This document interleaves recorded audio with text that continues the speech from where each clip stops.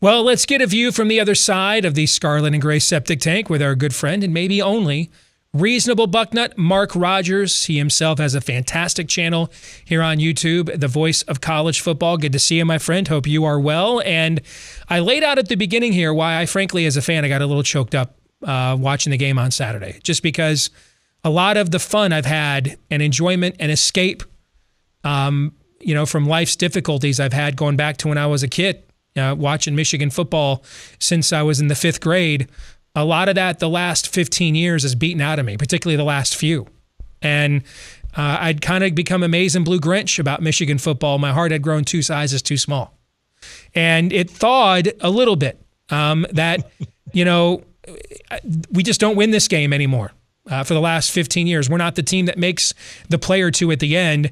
When really for my, you know, the first 30 years I was a fan, these were the games we always won. It was, you know, then go on the road and lose at Purdue when you run your nose guard on goal line. That's the game we lost, okay? But, you know, these pivotal kind of moments were often the moments that Michigan football culture shined through. And those have been, we don't have those losses under Harbaugh anymore, but we don't have any real marquee wins either. And I was just tickled that we actually, to me, it was more important to win it that way than to go in there and just kind of play your best game and blow a 6-3 team out of the water. That we had to overcome that adversity. The other coach had to make the mind-numbed game management decisions for once. That we had to fall behind and make the clutch plays and then get the key stops. Because to me, I think that's a paradigm breaker for Michigan football. Might not mean anything 2 weeks from now, and you know I don't really care about 2 weeks from now anyway. I mean, I'd be satisfied if we were just clearly the second best program in this league, because we can't even beat Penn State and Michigan State consistently before even worrying about 2 weeks from now. So I think this was a very important win. But what do you think? Well, it's nice for me to actually witness this. And I did see your tweets, and to witness this now face to face, to be able to see some joy out of you. I enjoy that. I want to see this every day out of the year out of you, except for the time we get together after that game next week. Jim Harbaugh, after the game, I know that he showed some exuberance after the Nebraska win, but I think that was kind of yanked out of him by Aiden Hutchinson kind of grabbing his shoulders and saying, Coach, we did it. Yep. Wake up. Let's go. This is good. But against Penn State, he was having fun. He was exuberant after the game. Thought it was fun what he did with the sideline reporter. I don't know who that was. Molly McGrath. Anyway, with the sideline. It really ticked her off, by the way. McGrath. She was really ticked off after that. Yeah. That's what I heard. I didn't see anything directly from her posted, but no, I just watched the video, and when he gets to the end, the look on her face, she's not happy. But go ahead. Yeah. Well, it wasn't like he blew her off, but he wanted the players to shine. Mm-hmm. So he grabs Eric All. He got her a good interview anyway. I know she wants to talk to the guy, but still, he was just having a good time. She should have had fun with that. Been like, oh man, he's going to celebrate with his players. He was truly excited about the win and felt just overjoyed for his players. And hey, we did it, and that was a great game. And I don't care what anyone says. You know what the deal is with college football and with these games. The aftermath from the critics and the glass half empty people is always, well, then you got to downgrade the team that you just beat. Well, They really weren't that good. And I know they're 6-4, but if they had won that game, Penn State would have been 16th or 17th in the playoff rankings tomorrow.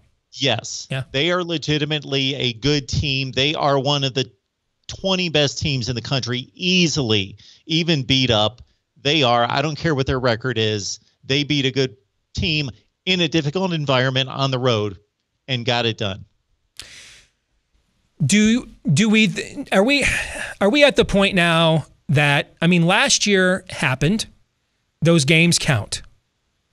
But in the last few weeks, I've noticed that my handicapping on my Patreon page has improved dramatically.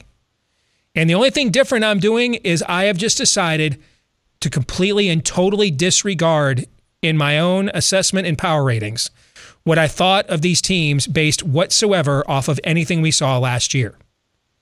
And can we just safely, because at the very least, he has the program back to where it was in 2018. They were 9-1 that year. They got to 10-1, and then they played Ohio State at the end. That we could be looking at a situation where next week, Ohio State plays Michigan State and Oregon's on the road at Utah. Both Ohio State and Michigan could be in the top 4 next week heading into that game. And if you're a Michigan fan and you look at, programs like Purdue and the investment that they make in football now is nothing compared to what they were doing in the 80s and 90s. That at this point, your hope is let's just get to that last game of the year and have it be for the championship. And if we survived enough to get to that point, then that was probably a pretty good season. We'll see what happens. At the very least, has he rebuilt it to that point, do you think? Dan Orlovsky made a comment during the game that he believed that Michigan was one of the 4 best teams in the country. I'm not going to quite get to that. I think that there's such a drop-off after Alabama and Ohio State. I don't know. But yes, so people don't want to hear this. Michigan fans don't want to hear this. Anybody who just says, okay, it's a gold medal society, and that's why we judge programs to be elite and nothing else matters. The Super Bowl losers, a failure, all of that, don't want to hear this. But that game in Ann Arbor in 2 weeks, if it is a competitive, close game, yes, it's going to be a bitter defeat for Michigan, losing 38-31. But that will prove so much that if they're able to hang in that game, and then you start to judge, okay, next year, gotta win it, all that. And not that this team's not capable of possibly pulling off that upset, but it will matter if they're competitive versus 56-28. There's 2 things I think they have going for them that they haven't in the past. One, the ability, and this is what you saw the Buccaneers do with Pat Mahomes in the Super Bowl. This is what you saw the Giants do to Tom Brady twice in Super Bowls. The ability to sit back with 7 guys and get pressure on the quarterback with 4. I mean, we might have David Ojabo and Aiden Hutchinson might both end up breaking Michigan's sack record. And this just in, Michigan's had a lot of good defensive players and won a lot of games, for the last 130 years. That's there's a lot of guys that have made a lot of money playing on Sundays that didn't set that sack record. Both these guys might do it.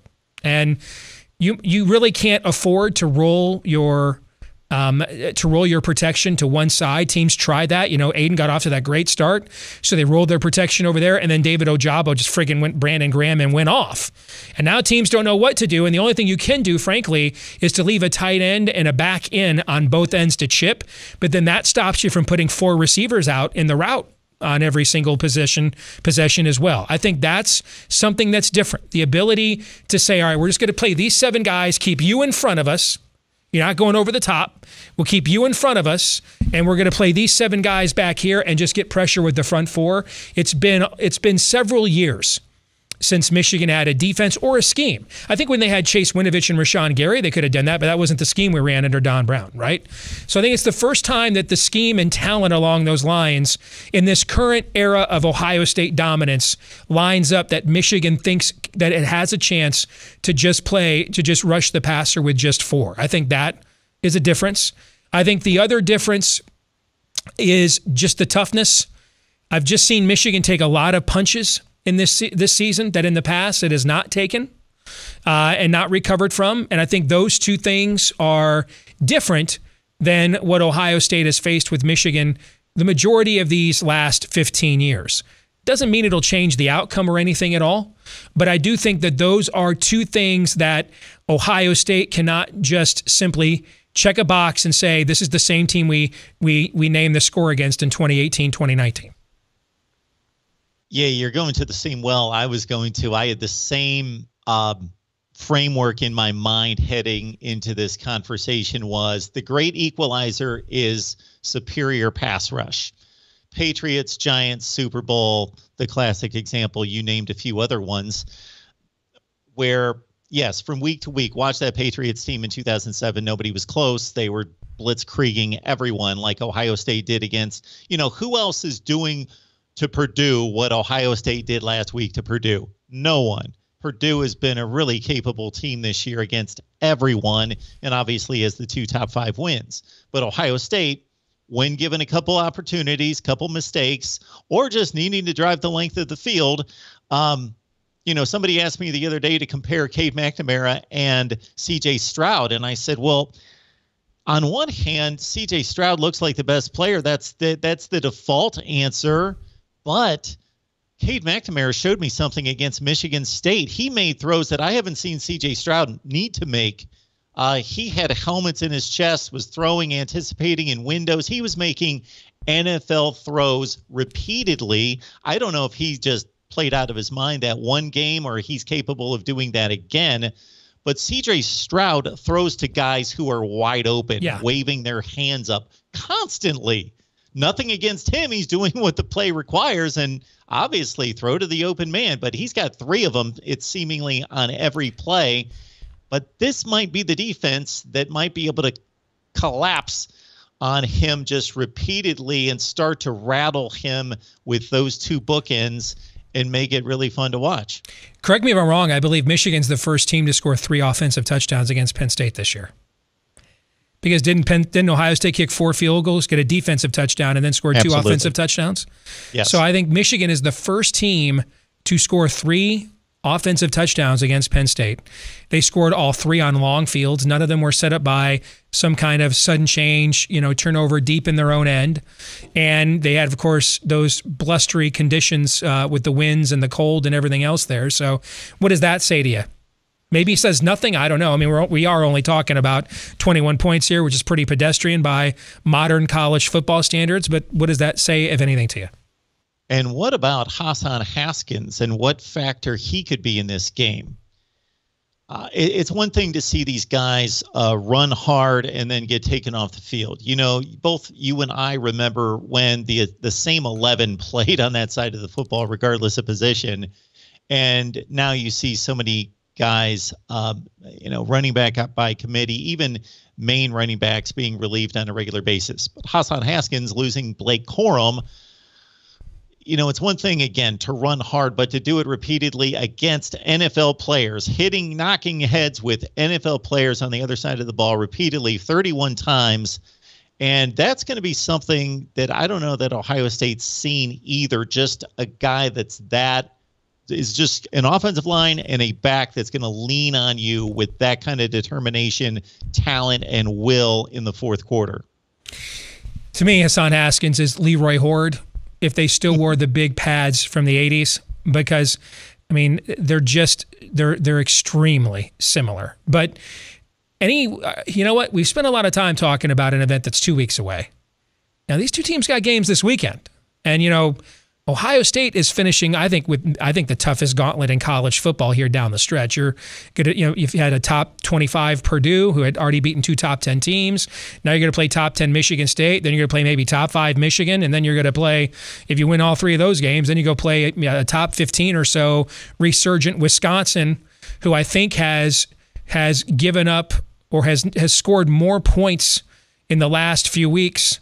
Or given up fewer points in the last few weeks than Northwestern has scored or something this season. I mean, it's the stats with what Wisconsin has done are kind of nuts. Any worries here? We're kind of looking ahead. I mean, you do have maybe a pro quarterback there at Maryland. I don't know who he's throwing to because their 4th receiver now. It's pretty much Raheem Jarrett, and I don't know who the rest of their receivers are. But and Michigan State is not chopped liver. Michigan played that same defense against Michigan State we're talking about, where they set the 7 guys back and rushed the 4 and got a lot of pressure on the quarterback, and then they gave up 5 rushing touchdowns to Kenneth Walker. Okay, playing soft up front. Now, I could see Travion Henderson having a day like that in response. But are we looking ahead too quickly here? Are either one of these 2 teams in any real danger this weekend? See, because I don't think they are. I don't think Michigan's going to win like 40-10. I could see it being like 28-17. It was never really that close. Michigan just got in and got the job done. But I mean, I know what Michigan State's pass defense looks like. And pretty much every FBS quarterback they've played this year has had their best game of the season against them from a yardage standpoint until Little Tua this past week. And the only exception was the Western Kentucky quarterback because he threw for like 400 and something against somebody else. So, I mean, I think it's a bad matchup for Michigan State. I I don't know how they cover those receivers at Ohio State because they don't generate the organic pass rush either that Michigan does. Yeah, so looking at Ohio State, Michigan State first, the Spartans are giving up just truckloads of yardage, and it's not garbage yardage. It's legit. Aiden O'Connell only missed on 12 or 14 passes out of 54 attempts for 536. Same thing this last weekend against Maryland in a fairly competitive game. So I think the secondary issues at Michigan State are legit. So Ohio State, a 19-point favorite against a team that's roughly top 5 in the country, is just insane. But yeah, I don't know if they'll cover that. But to me, I think it's like going to be 38-28, but they were never really threatened. Does that sound about right to you? I thought the point spread against Purdue was too much, and it turned out not to be. The difference is Purdue doesn't have a Kenneth Walker to run up to keep you honest at the point of attack. They don't have any kind of running balance like that at Absolutely. All. I think Maryland is what Maryland always is, except they've got a capable quarterback now. So they've got a NFL player on each level of the defense, but it's not good enough to make up for generally an awful defense. And they've got speed on the outside of wide receiver, even though they lost one of their best, Dante Demas, several weeks ago. But they've got a capable quarterback, but he turns the ball over too much. So they give you the splash plays. They can give you the big plays. But overall, it's just not it's a thin football team trying to play in the Big Ten against much better competition. And, that Michigan wins that game in the 34-17 range. Mark, great stuff as always, man. We'll talk to you later, all right? Take care. Have Thanks, a great week. Steve. Good to see you. You bet.